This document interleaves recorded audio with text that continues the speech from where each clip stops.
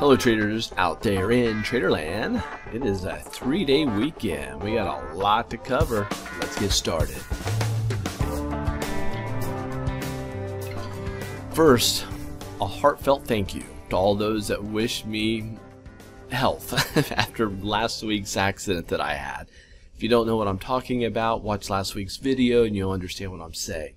Last week I talked about a big argument on going bullish. We didn't do that. Markets were so bearish that we continued to stretch down. I'm going to be highly educational in this video and I want you to follow me here. I had a rubber band and I pulled it down, down, down, down, down. The further I stretch it down, the faster and the harder it's going to snap back. Okay? Remember that. The markets are that way. It's called overbought and oversold. If you're oversold, think about the COVID crash, the Corona crash. The COVID crash dropped so significantly that it went down, down, down, down, and it snapped back just as aggressively. Gave us a big V bottom.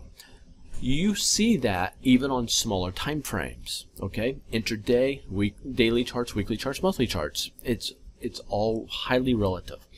The reason I say that is because of this. Last week we built a big argument that we should have bounced. On Wednesday we started to get that bounce. I said I don't know if it's going to happen one day, Wednesday or Tuesday, Wednesday, Thursday. I don't know when it's going to happen. Pretty sure it's going to happen. Wednesday we got our pop, big rally, but the bears came out to sell into that strength. Thursday, Friday, sold, sold, sold. Okay. With that said, let's get into what I'm seeing right now in the markets. What I want to do is get into the daily charts first. Okay, the daily charts. This is the daily chart. Let's go to the daily chart on the spider. Daily chart on the spider looks like this. Okay, we have been in a big downtrend. Lower swing highs, lower swing lows. Nice downtrend. In this downtrend, we had a falling wedge. In the falling wedge, we should have found support right here. However, what we saw instead was a breakdown of this major trend line. Okay, major trend line. We dropped lower. We started to bounce. I drew a trend line from this low to this low, and look how we found support there yet again. And this is the Wednesday bounce. Let me blow this up so you can really see it with me.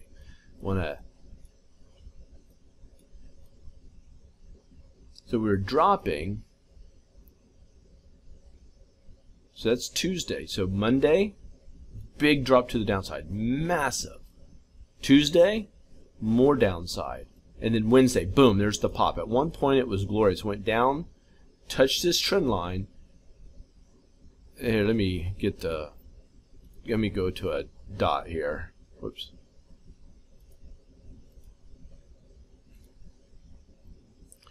Went down, touched that trend line, rallied back up, blowing past the major trend line, healing itself. I said, there it is. There's the bounce. Look for more follow through.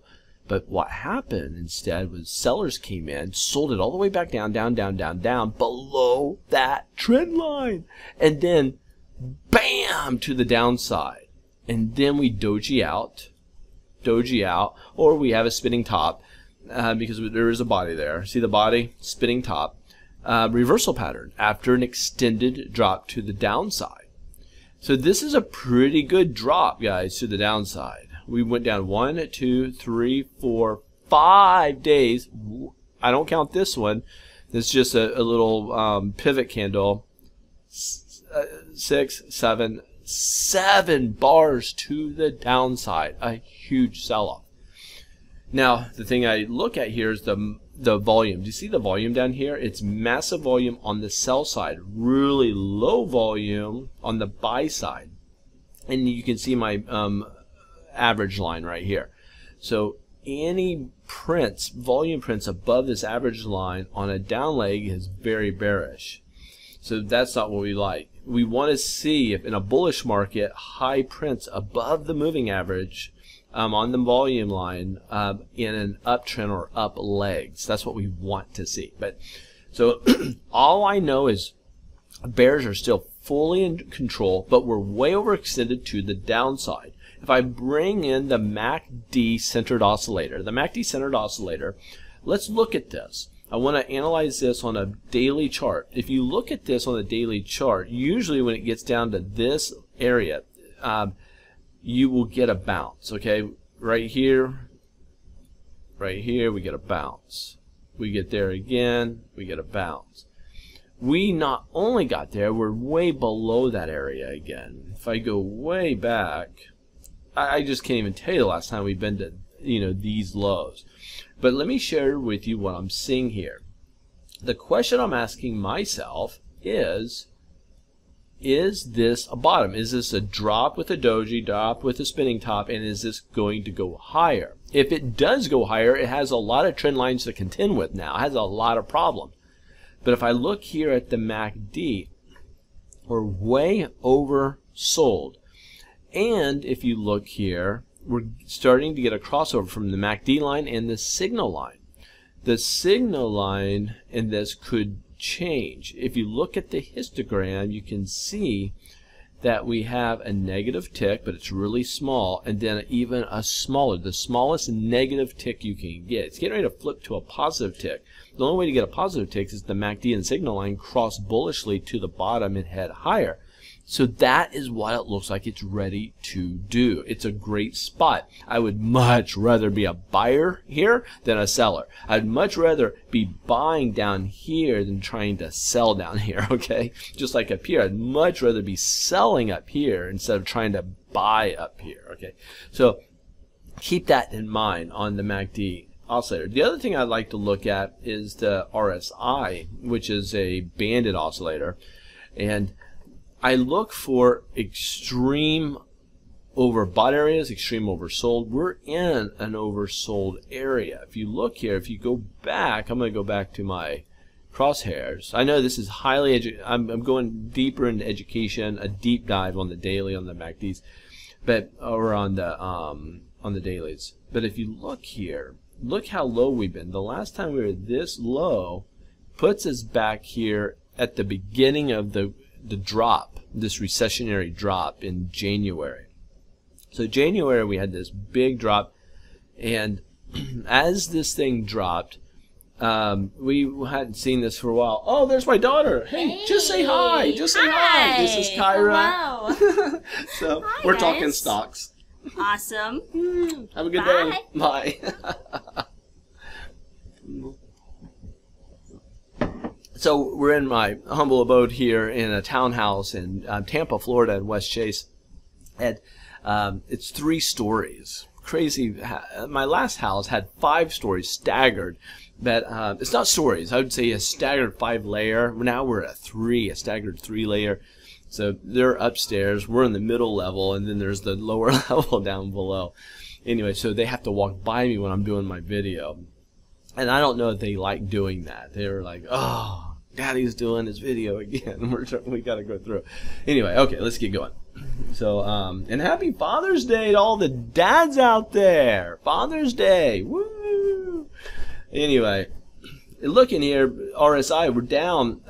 It's been a long time since we've been down at this level.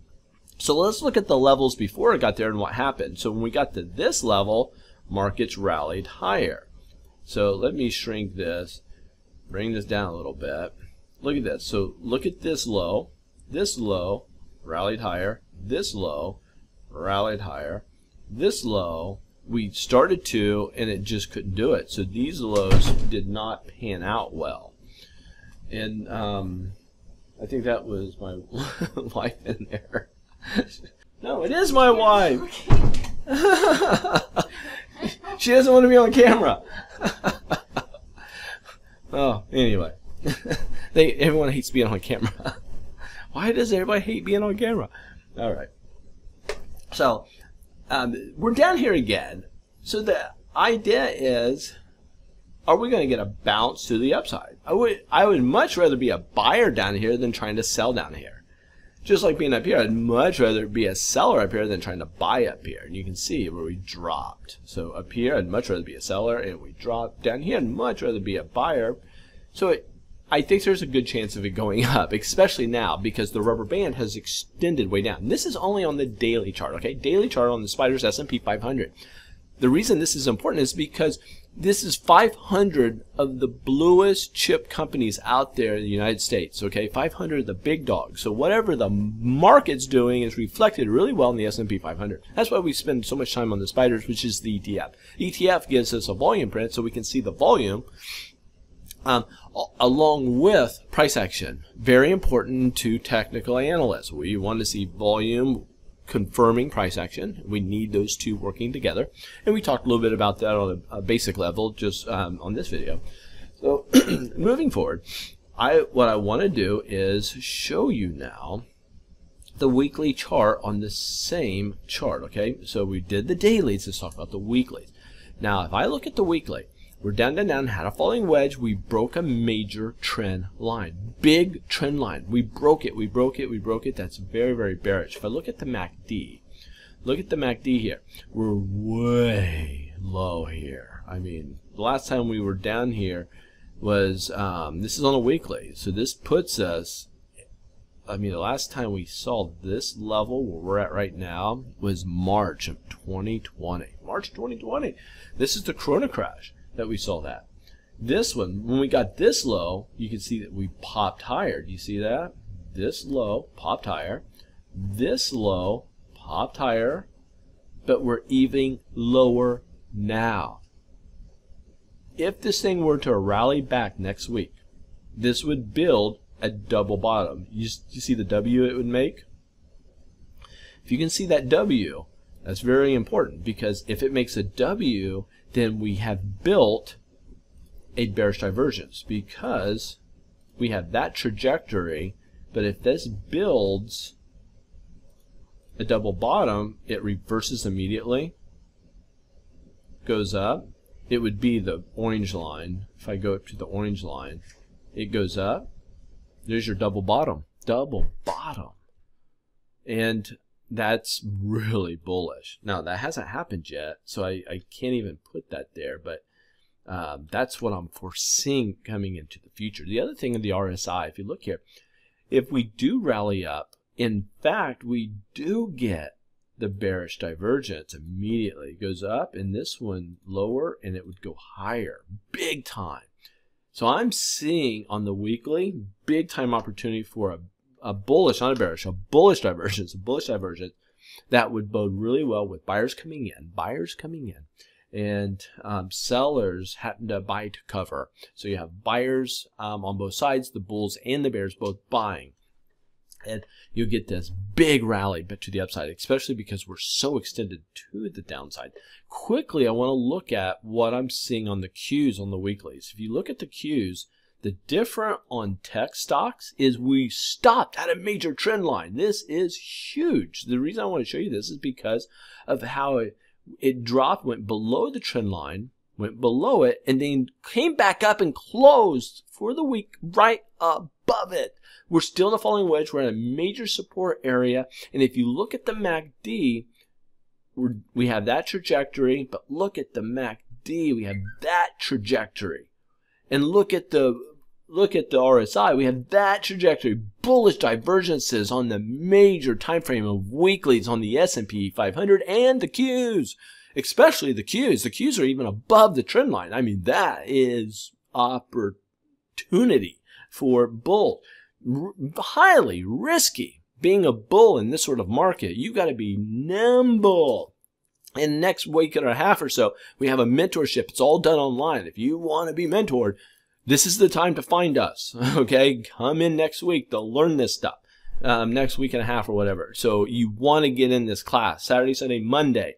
You want to get in this. We're going to teach you all this stuff times 50. I mean, you can't believe how deep we go into the things that we teach here. So this is very elementary what we're teaching here. It's going to sound like this is deep, good stuff, and you're taking notes. Maybe some of you, and you're like, this is rich. Don't be fooled. This is highly elementary. It'll get you down the path. You'll be able to, ride the bike, but not without the training wheels. But anyway, here it is. that's what I'm looking at. Now, the next thing I want to do is look at the monthly chart. We only have 8 days, trading days left. 8 trading days left of the spiders, okay? Hold on. There was a chart, I think. Oh, hold on. It was the weekly. I'm going to look at the, I wanted to look at a couple others. This is small caps, broke a major trend line. Financials broke a major trend line. But they're all giving us these bullish divergence opportunities. But gold, if you look at this, big buying opportunity. Came down, hit support, boom, boom. This is a weekly chart on gold. Big opportunity there. Silver, if it breaks above these 2 trend lines, big time buying opportunity. It could be a double bottom. That would be the double bottom there. But the VIX I wanted to show you because big trend line coming down. If I zoom way out, I just want you to see the picture. And then we zoom back in. We went up, just above this trend line and then came back down, closing below this major trend line. So this is telling me that we have a good chance of dropping here. VIX weekly, dropping. Bitcoin just fell out of bed this last week. I am licking my chops for below 20,000 at the time of this video. And I'm looking at my trading algorithms to tell me when to purchase, but they are setting up for a buy right now. Soon, we're really extended to the downside. This is a juicy buy opportunity. Soon, I wait from the algorithms that will tell me when to do that. Ethereum's the same thing. Ethereum down here is just below a major trend line. If it can close back above this trend line, that would be pretty bullish to see that. But what a slide this thing has been on. Okay, now quickly, and I'm almost done, and then I want to share something with you at the end. It has something to do with what Powell said, the Fed Chairman Powell. It sent shivers down my spine, and I'll share this here momentarily. And he just made this comment. But if you look at the spider, hold on. Let me go to the monthly chart. There's the spider. Now, a couple things here. Very overextended on RSI. Very overextended on the MACD. Big drop on the month. We have 8 days, if we go really bullish the next 8 days, to get back above at least this red line. That would be good. But I'd like to see the spider get back above 396 area, 397. You know, if we could get back to the 400 mark, that would be a huge week, and that would really set the markets to be bullish for the next few months. I don't think that's going to happen. I think it'll rally back up some, but then I think it's going to stay below these 2 blue lines. It'll probably come up, hit its head, and then just stay below this line. So that's what I foresee happening. But anything could happen. And this is me making my hand motions so I know when I edit this video to zoom in. But here's what I want to share with you guys. First, you know what? Let me just go over here. I'm going to go to LinkedIn. If you're not connected with me on LinkedIn, feel free to do so. My name, I go by D7, but my name's Des W. Woodruff. You can follow me on this. But the thing that I want to share with you is this. So, Fed Chairman Powell's statement should send chills down our spines. And this is what he said. He said, looking forward, rapid changes are taking place in the global monetary system that may affect the international role of the dollar, the U.S. dollar in the future. That should freak everybody out. That should freak everybody out. I can't believe what I'm hearing there. I cannot believe it. So I shared it on LinkedIn. Anytime I see something that concerns me or has of interest in me, I share it on LinkedIn. But that's where we're at. So, guys, I want to say this again. Thank you for the well wishes. I'm doing fine. No problems with my health. I jacked up my neck. Obviously I'm not wearing a brace and I can move around, no problem. But it's going to be a little while before I'm able to get into any of my like high-paced racquetball play, because I play tournament level racquetball. So anyway, I'm going to be talking to a neurosurgeon, talking about what things we could do to quicken the healing process of C3, 4, 5, and 6 for you guys that know those terminologies. And but anyway, for all those who are fathers, happy Father's Day to you. I have 2 beautiful daughters myself, 19 and 16. Tell me, how many kids do you have and what are their ages? Tell me how many kids you have and what are their ages down below. I'm really interested to know for you guys what your thoughts on Powell's statement. Any thoughts that you have on Powell's statement, I'm really interested hearing your thoughts on that.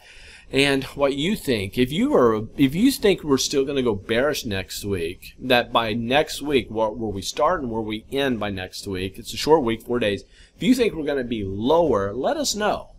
I'm really interested to say, no, I don't think we're going to bounce DES or D7. I think that we're going to drop even lower next week, which if it does, the rubber band will have to stretch that much further down. Very interesting times. Hope you enjoyed this video. If you did, give me a thumbs up. Feel free to subscribe if you haven't yet. Take care, guys. We'll see you later. Bye.